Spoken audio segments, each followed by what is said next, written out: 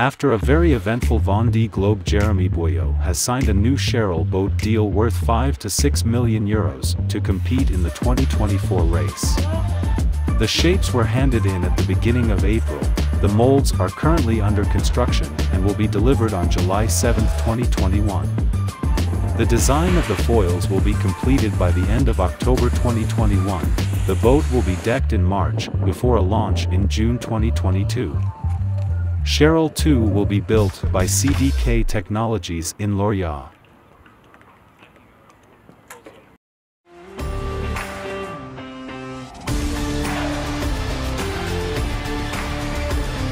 This is the Sailing World on Water, July 2nd, 2021.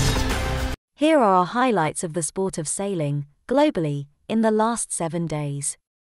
Well, we've shown you CHARAL ONE going into the water after its winter refit, so while he's waiting for his new boat, Jeremie will sail CHARAL ONE, which has had a new bow fitted. The boat will then be sold during the second half of 2022.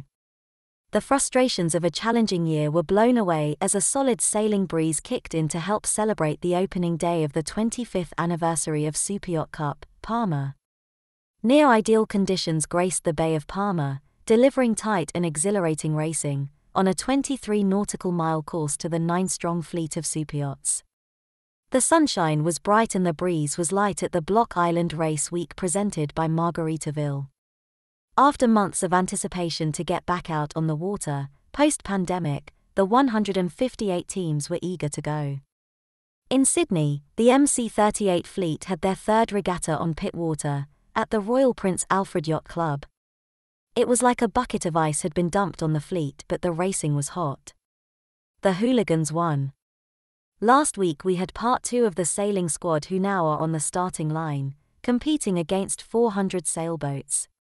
It's time to put into practice what they have been taught over the last 2 days.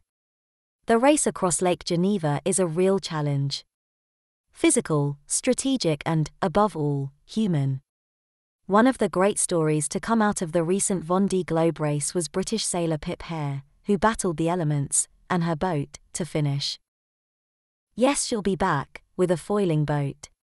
Day 3 of the 2021 Tiberias PWA World Cup proved to be the most exciting yet, as the Finns tried to battle back against the foils in the men's. A couple of new faces claimed their maiden bullets on the World Tour, in the women's. We listen into the crew of the huge trimaran Banq Populaire as they scream over the ocean, training.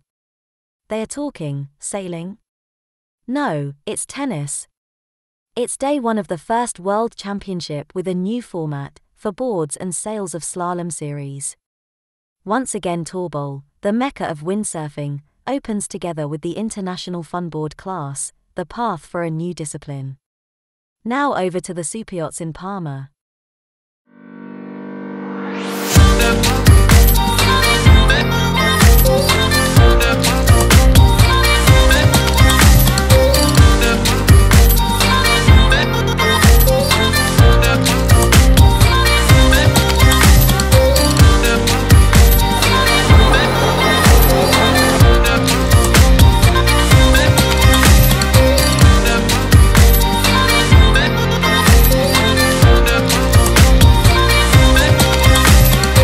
The 25th anniversary of the Superyacht Cup this year, and we've had some fantastic racing over the years.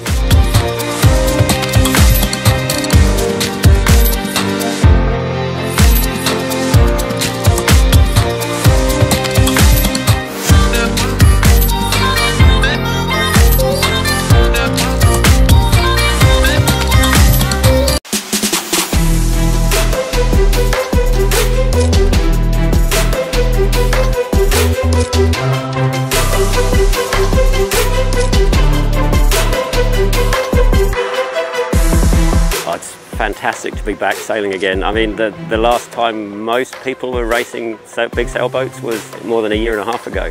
Normally there's a venue where owners and crew can mix really easily. And it's a bit more of a big family affair. Watching the owners enjoy their vessels in these beautiful, beautiful yachts, and getting on the race course and pushing these boats to the limits, really.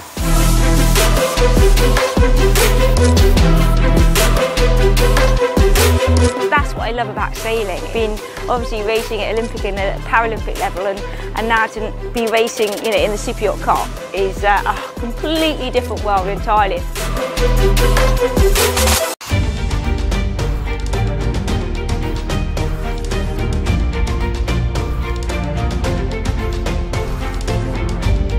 Fantastic, amazing, unbelievable actually. Before this regatta we hadn't even hoisted a spinnaker, let alone going racing with the boat, so it's the first time this boat's ever gone that way, and yeah, really happy. You know, and I commend the Superyacht Cup and the yacht clubs that are getting racing, you know, putting our sport back to where it was. Just congratulations to them for pulling this off safely. It's fantastic that this is the 25th version of the Superyacht Cup. I'm happy, of course. I really appreciated how they organized it still and tried to make it a good race. So it was nice racing. We really enjoyed it.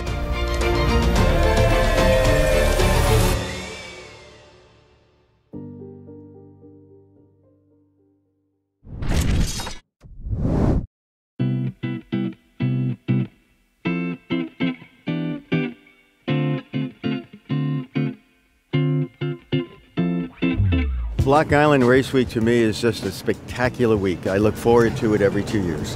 I love being on Block Island. Block Island Race Week has been fantastic for the competitors. I'm definitely anticipating a lot of pent-up energy on the start line today. I'm just really excited to get out there, race hard against some really good competitors. The sailing is great, but also the social side of it's really good fun too. So it's just a great all-round regatta, really. Been having a fabulous time off the boat as well as on the boat.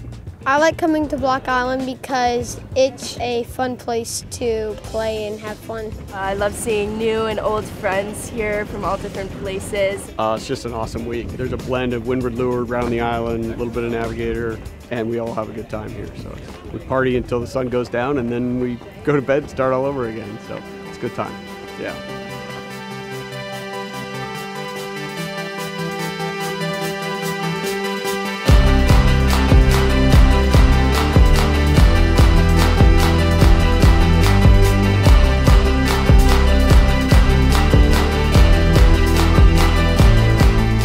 We are super excited to be hosting this year's race week. We had a lot of questions as we led up to this over the last year, whether or not we were going to be able to do it at all. As it turns out, we were able to have a full deal with social events and a tent, and we're looking forward to seeing everybody and actually shaking hands.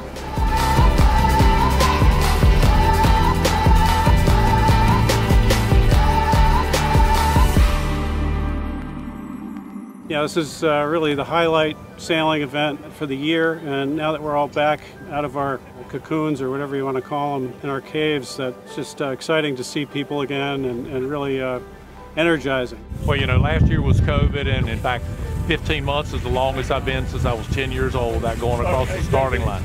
So we were ready, eager, and raring to go. The whole pandemic situation has pent up demand for us to do some one design sailing and to have fun partying with our competitors. It's been a weird year, but we're all happy to be back and good to see everyone's faces unmasked.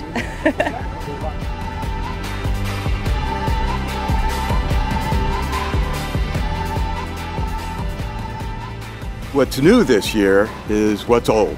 We are back here at Champlin's Marina and Resort, where Race Week started in 1965. The team here has been absolutely fantastic to work with. They pulled out all stops. What's new again this year is that the Race Week buttons have come back because they're really not new. We used them in 1973 and 1975, and I had these in my sock drawer for the last 50 years.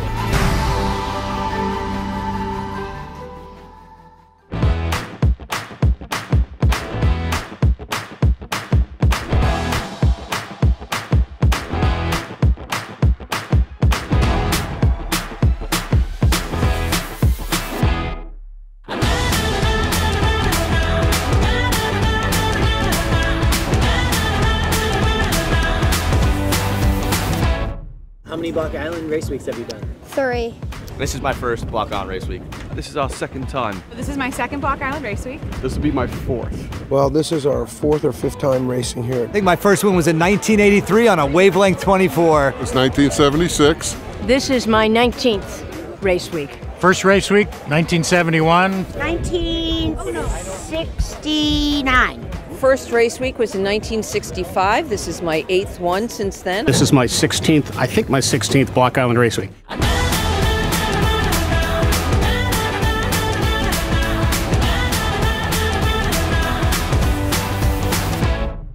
It's awesome to go sailing.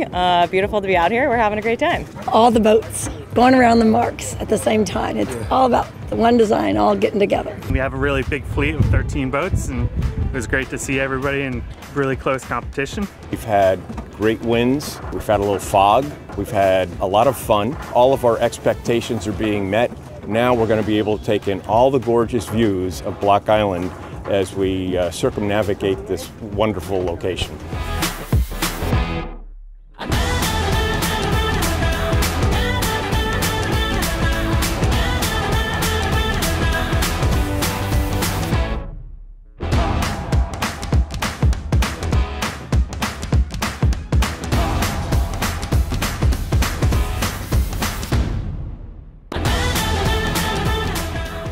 We had a great time at Block Island Race Week. We look forward to seeing you guys in 2 years.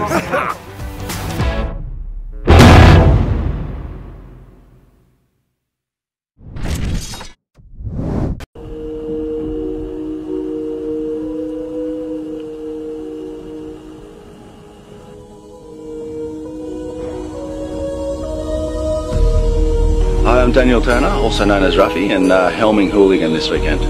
Yesterday was a bit questionable whether we'd race or not, and thank God we got out there because we got 4 races away, 4 really good fun races. It was 20 plus knots for most of it. We got 2 first, a second and a third, and I think that put us in pretty good spirits coming into today.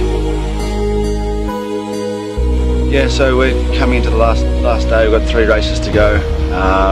For sure the team's feeling really good about yesterday. Spent a whole day on the podium, which I think that the guys really enjoyed.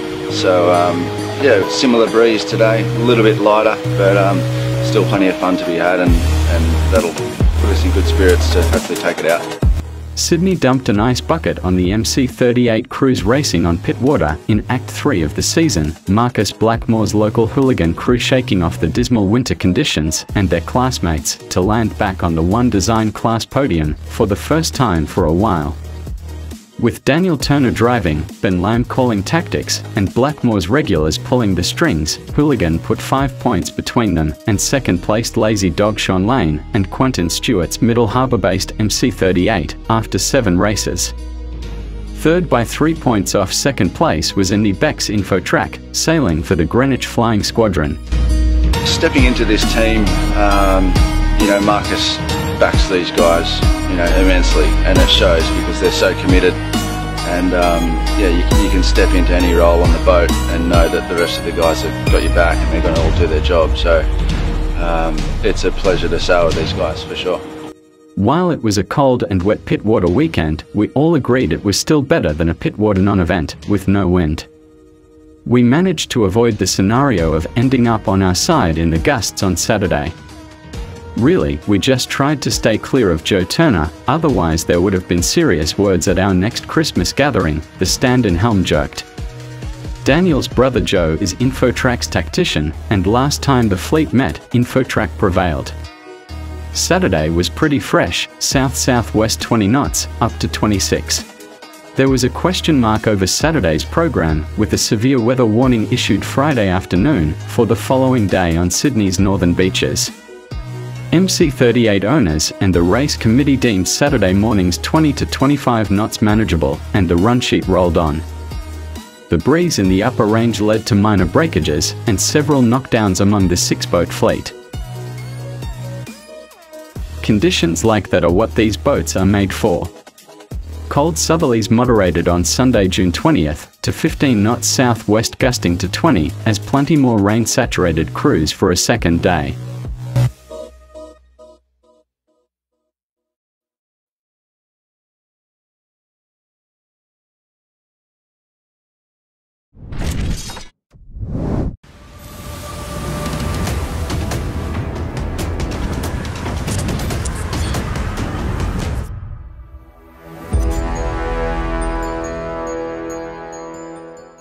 This race is unbelievably difficult to do well in. This is your adventure.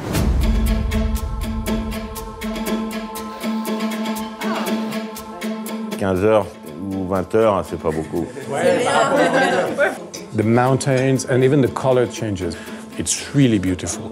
So take just 5 seconds to look at it because it's an amazing sightseeing. Everyone is in race mode. You can feel like the excitement in the team. We'll see how it goes. The forecast looks quite hard. We feel ready to take on what is going to be a pretty long, difficult day.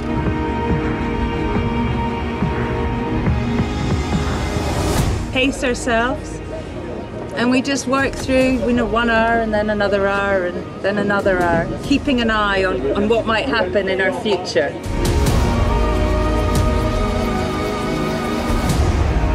The start will be probably the most stressful moment. It's 400 boats all together with very, very little wind. 19, 18, 17, 16. Oh. Pas mal, pas mal.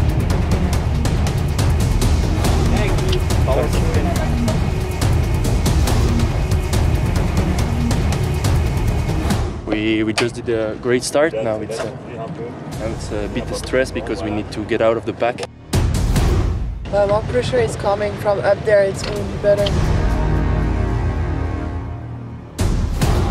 I have a bit more pressure now.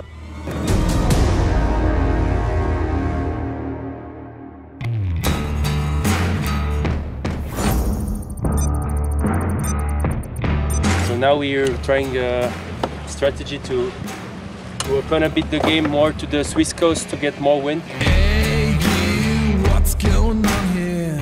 I think the pressure on this side looks pretty equal right now.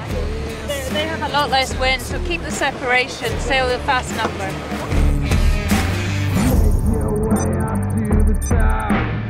We're in a difficult moment. The boats ahead completely stopped, and we are entering in a no-wind zone. It's a mess. We just had a little bit of a stressful sail change. Like you see, they already have the spinnaker on and we don't, so it's like a bit of a rush. It's been very hot on board, and I think, as a team, we still haven't really gelled together yet.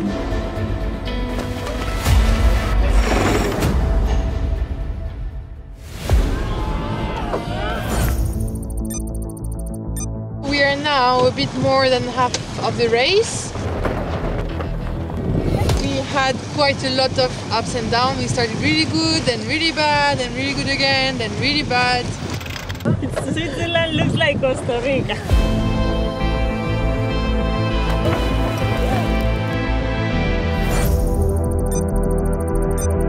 We still have 3/4 of a lake to go, and we're right with our opposition. It's about to get dark. We need to switch into night mode. We need to stay focused.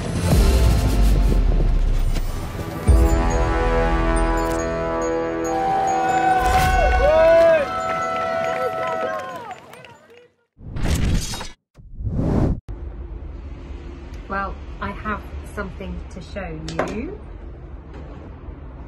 Here it is. There you go. This is what I was presented on Saturday for making it all the way around the world. It's amazing. It's really heavy actually. It's satisfyingly heavy. It should be heavy, shouldn't it? I'm so proud. I'm so proud to be the owner of one of these. Because I know, you know, I fought for this. It was a great day on Saturday. Really nice to see all the other skippers, to swap some stories. You know, we couldn't have the big party that we'd been hoping for, but we had a lovely lunch on the terrace, and it's just a great opportunity to talk to people that I didn't get after the race. So I enjoyed it. And it's kind of like Vendée 2020. It's a wrap. So just as one chapter closes, so another one begins, and you are joining me on board the new Medallia, formerly Louis Vuitton's Bureau Valley, which came third in the last race, so it's great to see him get his trophy, and now it's going to be Medallia. So I'm just on board today. None of my team are with me. They're tied up on the ocean race, and I'm going to be racing the ocean race as well on one leg with Louis on the new Bureau Valley, which is exciting. So I've just popped in today just to make a few lists and get my head around a few things, and I do remember the first time I kind of was on my own with Super Bigu at the start of my whole IMOCA journey and my Vendée journey, and I remember just wondering, you know, how I was going to feel in 2 years' time, where I would end up, what it would be like, and I'm kind of sitting here now in the cockpit thinking the same things really. It's so different. This next time is going to be so different. Having a team, having a boat that's more high performance foiling, it's going to be an exciting journey, and I think I'm going to develop so much as a sailor, and I can't wait for that. But you know, just looking at the inside of this cockpit, what's this going to mean to me? How am I going to feel about being in here when I'm in the Southern Ocean? There's so much to look forward to. It's going to be brilliant.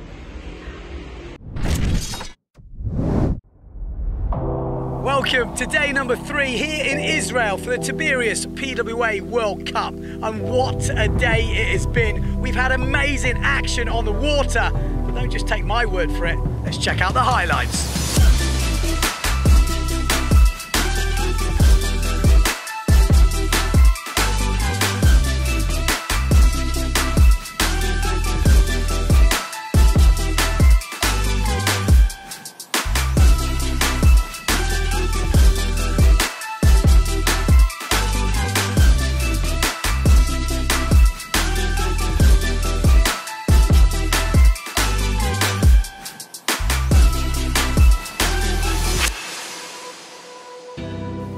Slalom, so there's been some epic battles, fin versus foil, like we've never seen them before. The biggest movers and shakers up into third place in the overalls, Matteo Iachino. Really solid day for him today, finishing second in that last race. Up into second, William Huber. He's been on the file all day, and he's been putting in some pretty amazing performances. Second and a fourth, but at the top of the tree with 2 perfect races. Guess who it is? Nicholas Goya. Yeah, he looks unstoppable at this competition. With only 2 days left, can anybody beat him?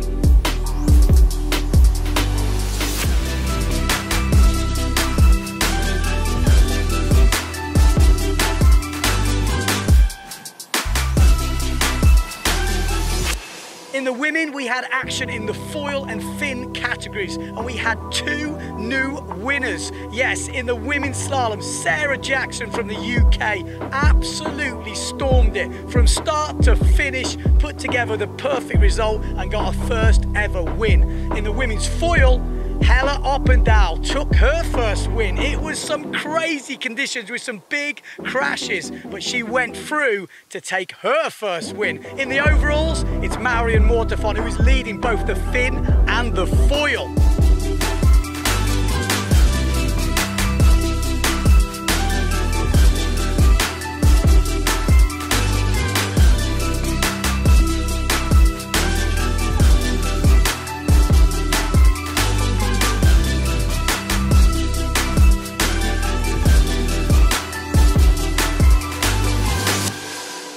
We have 2 days left. We have plenty of wind and plenty more action to come. But if you want to stay up to date with everything, make sure you tune into the live stream on PWAWorldTour.com and don't miss any of the action.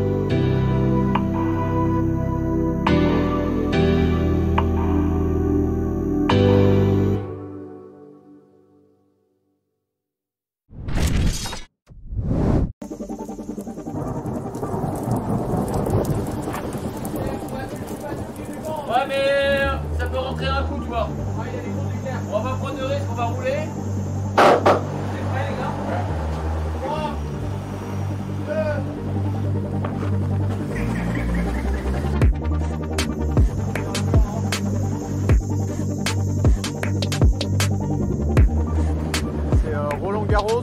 Garros sur BP.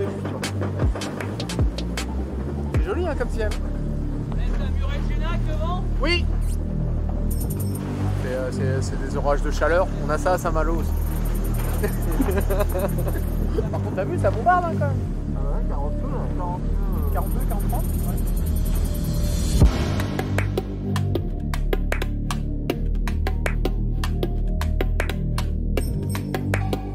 Là, on vient de se faire un épisode de Mad Max, Fury Road, Fury Sea. Un gros orage qui était derrière nous, qui a gonflé, qui nous a rattrapés, même si on était plutôt très rapide. À 42, il a réussi à nous rattraper. On a...